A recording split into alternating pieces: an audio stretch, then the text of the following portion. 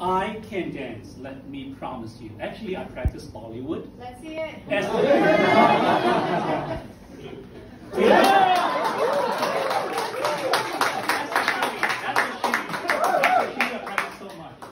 the highest achievement of all is actually joining a winning team.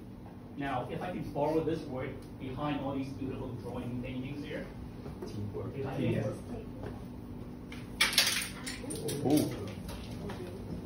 Teamwork. Always, I actually cry. When I see the word work, I said, oh no, please. Another word I got from this is T-E-A-R, tears.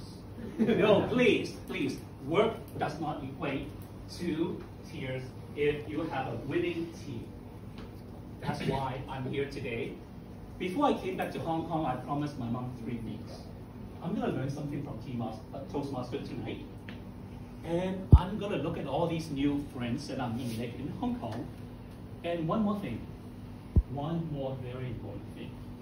For my own team when I'm here in Hong Kong.